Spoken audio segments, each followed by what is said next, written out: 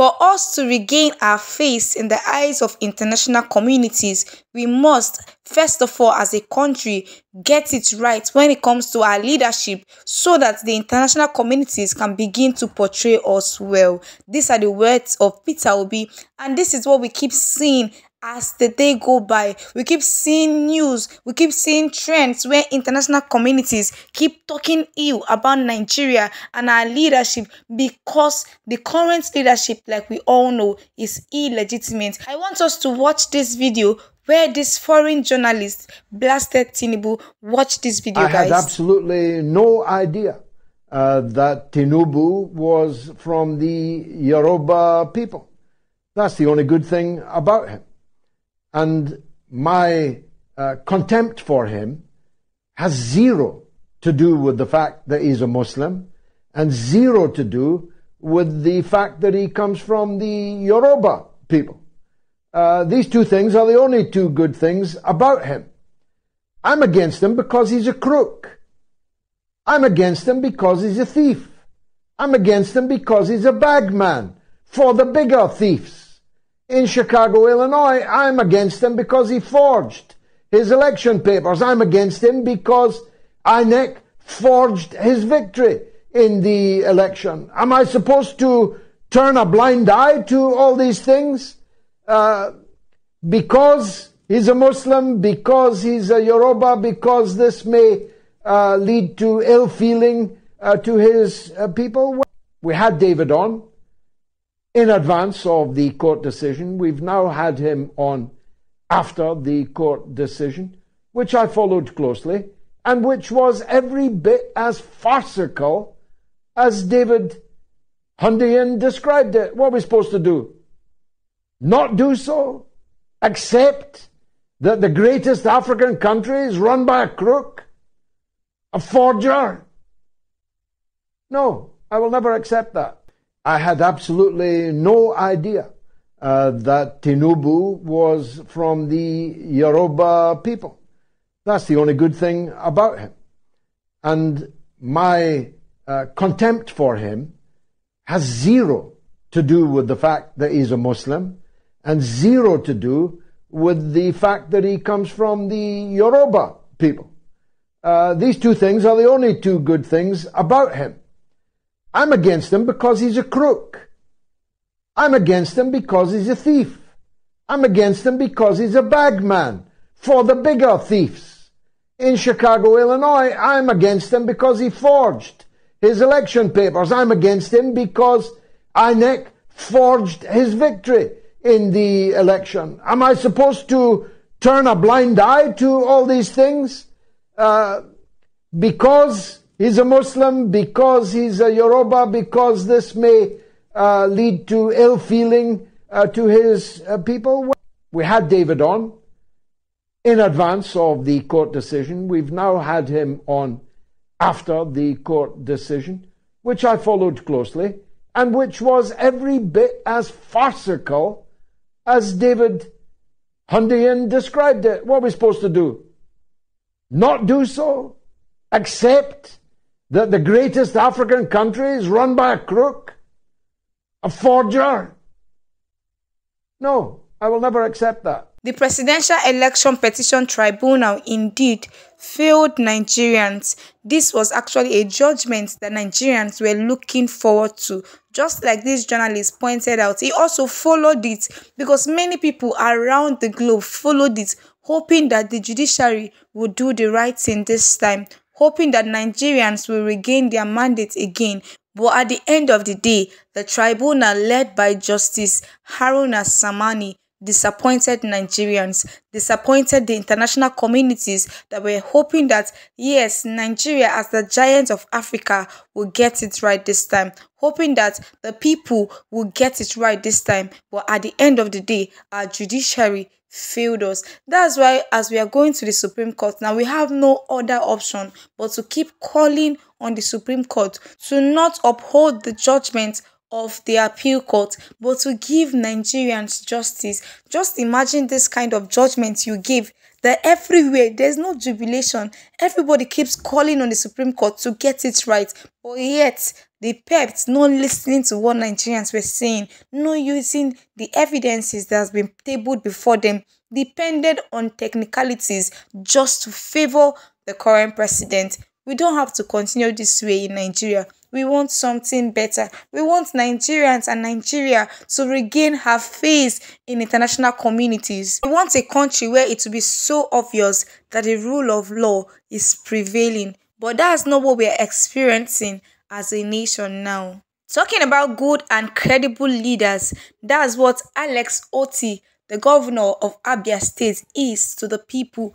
Just 100 days in office, and this man has done wonders in the state. He has transformed the state, and this is what Nigerians keep asking for. They are not asking for anything too much, but they are just asking for the INEC to give them the person they really voted into office, and they will begin to see changes. Just the way Prof. Nena fought in Abia State to ensure that Alex Otti got the position as governor, because the people voted for him. But we saw how they wanted to change the whole election. They wanted to rig the election, but she stood on her ground to ensure that she called the person who really won the election to be the winner of the election. And we can see the transformation that is going on in Abia State. Just look at your screen, the before and after of Abia State. This is the road before now, and this is the road that they are currently experiencing in that state. Just because this professor that worked with INEC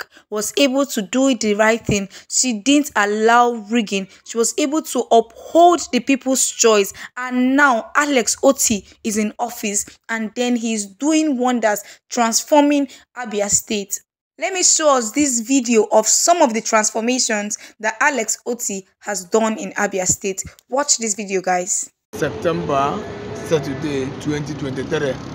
I got a report that I should rush to Emelogu to see the beautiful, serene environment that we are experiencing.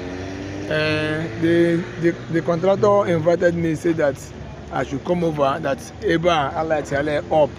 As I told you guys, the lighting up both sides, so the illumination is too high that you can as well pick a pin from the ground. Look at Emelo, this is not Abuja. This is what governance and leadership should be in Nigeria, when the people's choice will truly count. And when we see those people that the people truly voted into power, when they come into office, they by all means try to do the job that they have voted into power to do. And that's what we are seeing in the case of Alex Otti. Reacting to this on Twitter, which is now X, this person here said, "I woke up this morning and in my prayers I said, God bless Prof. Mrs. Nena Otti wherever she is today. She's the reason Abia State has seen light today. Alex Otti is governor because she chose to do the right thing. This is an appreciation post for our dear Prof." That's it. She deserves all the accolades for being able to fight and ensure that the election was not rigged, being able to stand by your word and ensure that the people's choice counts. She really deserves to be celebrated, and that's what Nigerians were calling on the Presidential Election Petition Tribunal to do. Nigerians were depending on them to uphold justice so that we can look back and say, this time, 2023, our Pept justices were able to uphold justice and Nigerians got the justice they deserved. But no, they didn't do that. What they ended up doing was that they depended on technicalities, and the hope of Nigerians were crushed. But we, as well-meaning Nigerians, we will not give up until we win this matter in the Supreme Court. Another person here reacted and said, "Breaking. After many years of excruciating and bad leadership, Abia State has finally found a good governor. Long live Dr. Alex Otti." That's it. All the people keep asking for is good leadership. Leaders who will have their interests at heart. Leaders who will ensure that the state keep moving on. Leaders who will ensure that Nigeria as a country keeps growing. Another person here said, "Let's celebrate the best governor in Nigeria right now. Good governance is not rocket science. This is what it should look like. 100 days of Alex Otti and the difference is clear. Very simple, just 100 days in office and the difference is clear. And we know that when he was actually elected into power, other governors were actually also elected. He is the only governor that was elected under the umbrella of Labour Party, and he has been doing the same thing that his principal Peter Obi has for Nigerians. We know that Peter Obi has plans to move this country from consumption to production. He has plans to bring those things that as a country we no longer have, to restore our face in the eyes of international communities, to give jobs to Nigerians, to create wealth, to create jobs for Nigerians. And that's the same mandate that Alex Otti is working with. Another person here reacted and said, after 100 days in office, Alex Otti has scored very high on his scorecard, changed the taxing system and made it transparent. Salaries are now paid as at when due. Quality roads are now being constructed day and night.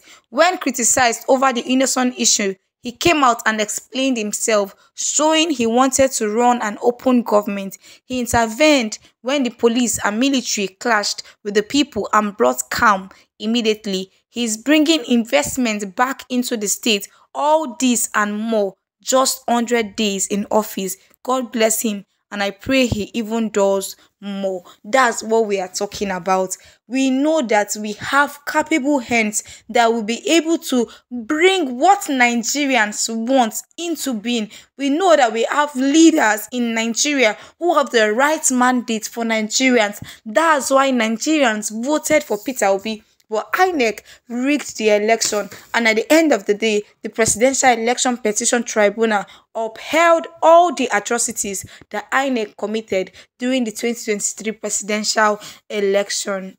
Another person here said, in just 100 days, Dr. Alex Otti has given this Abia State Hospital a new face. My question is, what has PDP been doing since 24 years that in just 100 days, someone has been able to achieve this feat? Another person here reacted and said, I have tears in my eyes. Are you people saying this is the Abia State I was born and grew up in? Are you people saying this is Aba, my area that has one of the worst roads ever? Abia State now has roads with street lights, Bikonu. Many of you don't know how bad it was under the PDP. That's why. Dr. Alex Otti, GCK, God bless you, sir. Amen. And this is what Nigerians are saying. Give us good governance. Give us good roads. That's it. Simple. Nigerians are not asking so much from the leaders. Allow the people we voted into power to come into power so that they can give us what we need as a nation. JP here reacted and said, Dr. Alex Otti has done more for Abians in his 100 days in office than the PDP did in their 20+ years of bad leadership in Abia State. Good governance no be rocket science. And that's the simple truth. He has done so much for this state. And we know that before now, Abia State was ranked as the worst state in Nigeria. But just imagine the transformation just in 100 days in office that Alex Otti has been able to do. And that's it. Nigerians, this is the kind of governance we want in our nation, Nigeria. This is the kind of governance we need to regain our face in the outside world.